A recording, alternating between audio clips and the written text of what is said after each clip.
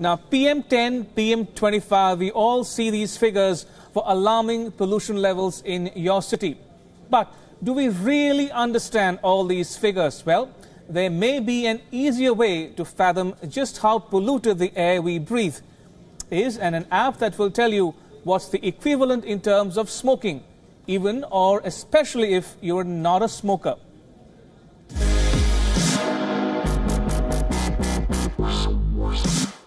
You think only he is smoking and damaging his lungs? Not really. Those in India's top metros are smoking every day, not just one or two. A number of cigarettes every single day. How is it possible, you ask? Try this, the Shoot I Smoke app. It's a new pollution monitoring app that tracks the air quality around us. But wait, don't we have a lot of such apps already? True. But this one is a little different, and what makes it distinct is the way it works. The app shows the air quality data in a way that you would understand the best, in terms of the number of cigarettes smoked. It's very simple to use. Just enter the location and it shows the air you are breathing is as bad as smoking a given number of cigarettes. Yes, you heard it right, because perhaps that's the easiest way for people like you and me to understand how toxic the air is around us, and what we are inhaling every day. For instance, it shows that air quality in Delhi is equivalent to smoking over 7 cigarettes a day. And here is a look at how bad the air quality is in India's top cities. Mumbai, Noida, Bengaluru, Hyderabad, Chennai, Kolkata, Jaipur, and not just Indian cities. You can check the air quality data of any city in the world. And now a vital question is, how does it work? Well, it's no rocket science. Step 1. The app identifies your phone's location. Step 2. Finds the nearest air quality station near you. Step 3. Connects it to the database that is from using real-time air pollution data from the World Air Quality Index project. Step 4.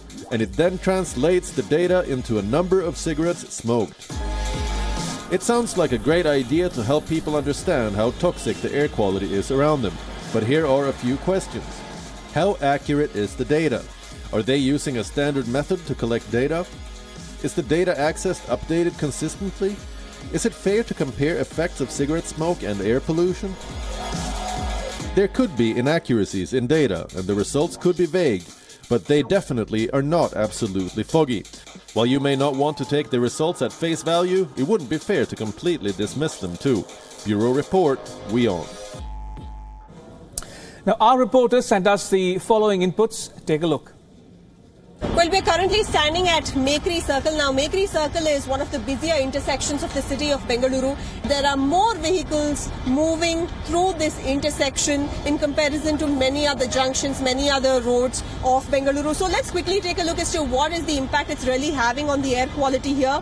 While the central business district has shown 0.3 or 0.4 cigarettes, but this particular location is showing 1.6 cigarettes. It means that by just standing here, it means that I'm smoking 1.6 cigarettes. Certainly not good for my health, and certainly not good for the health of citizens who are trapped in traffic here. We are near India Gate, which is considered the center of New Delhi, and I have an app in my phone which shows the exact air quality at the moment, and it shows right now that the air that we are breathing right now is equal to smoking around 7 cigarettes. It means that the air quality is very bad over here. Now, I'm standing in Mumbai's suburban area of Juhu.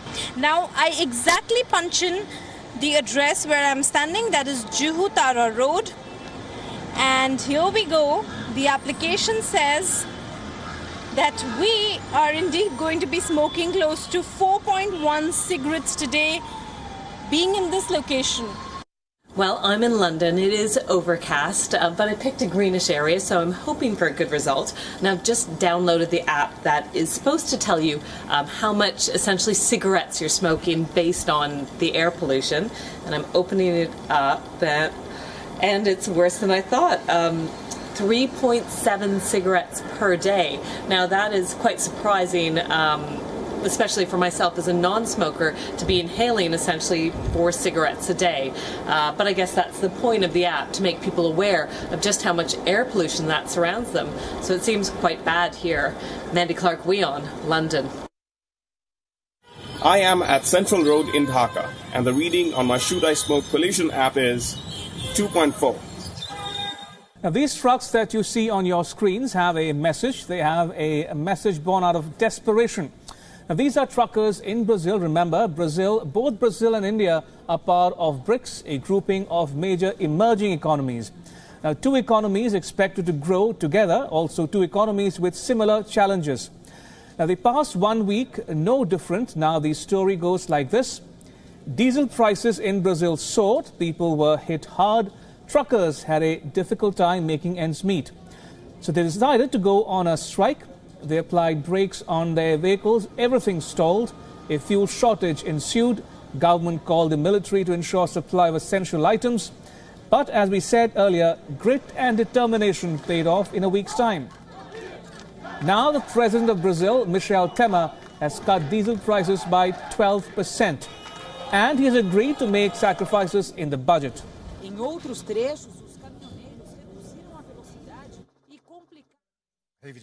The first request of truckers, the price of diesel was reduced to 0.46 cents per litre. For 60 days, the price will not change, and after that, it means 2 months from now, the adjustment will be every month. The government is assuming sacrifice in the budget and will cut the differences without affecting petrol bars.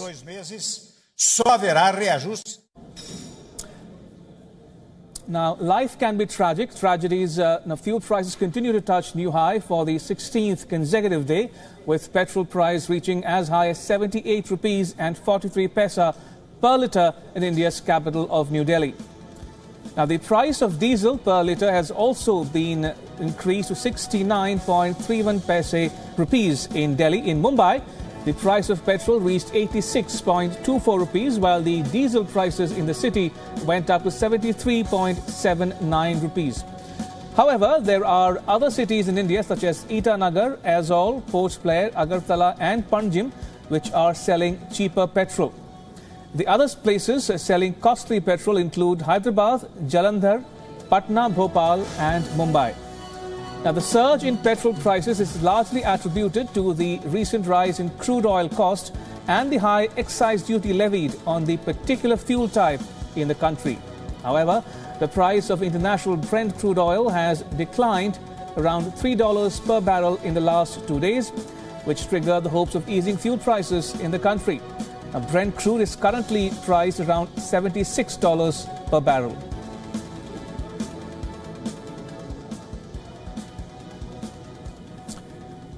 Now, life can be tragic. Tragedies can be tolerated, but mysterious tragedies can be suffocating, and that's exactly what is happening to the relatives of the passengers of MH370, the flight that vanished en route from Kuala Lumpur to Beijing more than 4 years ago. The tragedy happened on March the 8th, 2014. Massive hunts were launched. The last one ended today. US-based Ocean Infinity used deep-sea vessels to survey a vast area in the southern Indian Ocean. No results. What's more, the Malaysian government says it has no plans to begin a new search effort. In any case, official search efforts came to an end last year with no conclusion in sight. No one knows what happened to the fateful flight. So what next? Malaysian Transport Minister says full report will be published soon. Anthony Lok has not given a date though. Australia says the search had tested the limits of technology and experts and people at sea. Australia, Malaysia and China say the search will resume only if there was credible evidence identifying a specific location of the missing aircraft. Unfortunately, the only confirmed traces of the plane have been 3 wing fragments found washed up on Indian Ocean coast. Here's a quick timeline of what happened to MH370. March 8, 2014, Malaysia Airlines flight MH370 loses contact less than 1 hour into the flight. March 15, 2015, investigations now focus on Indian Ocean. July 2015, debris is found on Reunion Island in the Indian Ocean. January 2017, Australia, Malaysia, China suspend official search. January 2018, Ocean Infinity launches search operation. May 2018, Ocean Infinity's operation ends. Malaysia says no plan to resume search.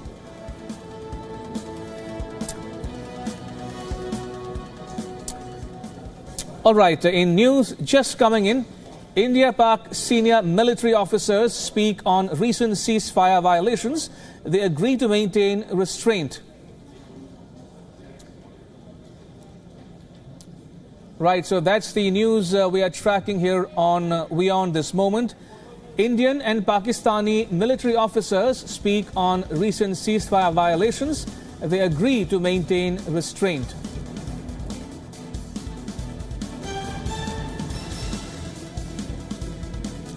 Right, so we'll stay on this story for the moment. This is news breaking here on WION this moment. The military officers from India and Pakistan speak. The Directors General of Military Operations have spoken to each other and they have agreed to maintain restraint on either side of the international border and the line of control.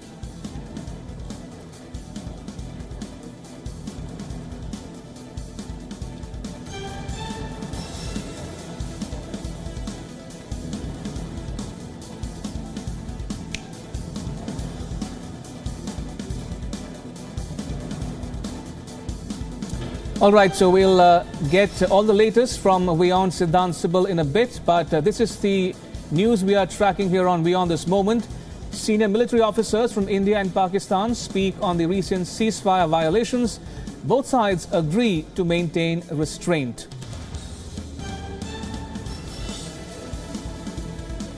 All right, joining me on the phone line from New Delhi is my colleague Siddhant Sibal. Siddhant, give us more details on this talks between the officers from the both Indian and Pakistani militaries.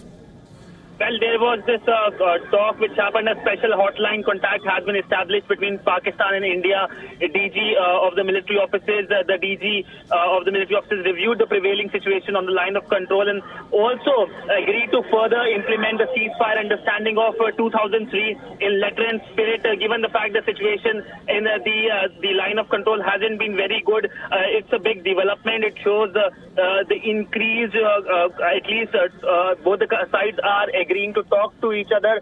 We saw yesterday that press conference by the External Affairs Minister, who said that till the terror is not stopped on the Pakistan side, talks cannot happen. But we also saw that the Coast Guard had a meeting yesterday and agreed on several issues, including cleaning of the oil spills, which of course might be a minor development, but it shows at least India and Pakistan are talking. But now this development has happened. The DGMOs have agreed that the ceasefire, which was agreed in the 2003, should be through letter and spirit should be agreed upon, and the prevailing situation at least warrants that, because situation hasn't been very good at the ceasefire at the line of control in Jammu and Kashmir.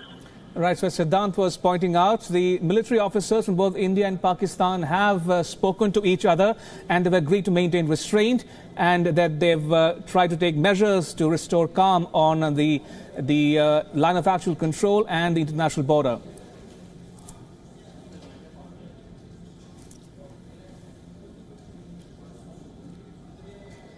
Right, moving on, the active shooter video game comes amid the gun control debate in the United States. Protests for stricter gun laws continue, and so do the deadly shootings. To every politician who is taking donations from the NRA, shame on you.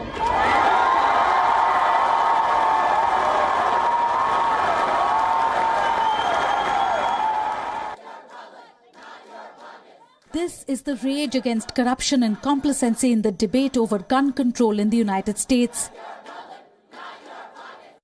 In February this year, the US witnessed one of the deadliest school shootings.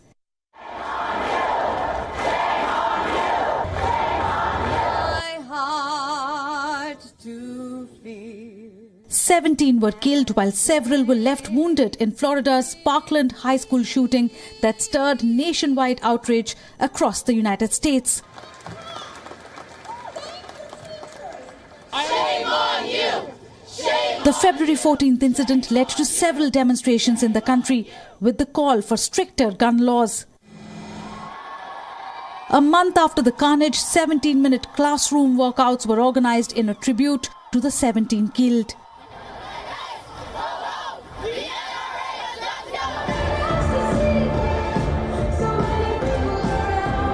The call for stricter gun laws grew louder. The US witnessed around 800 rallies named the March for Our Lives all across the globe.